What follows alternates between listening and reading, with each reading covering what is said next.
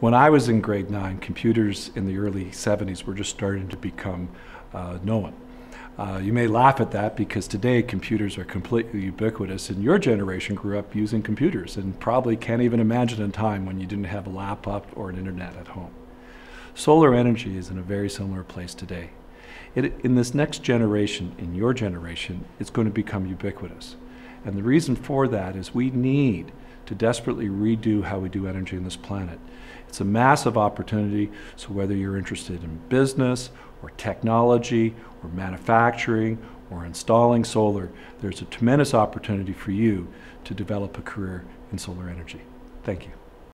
Hi, so I'm glad you had a chance to see this interview with Ian. This gentleman I consider to be the Steve Jobs of Canada. Right, the more kinder, gentler, perhaps, Steve Jobs. But it's examples like this that we're seeing throughout the province. So we're looking forward to seeing you perhaps graduating in some of the renewable technologies soon. Thanks again.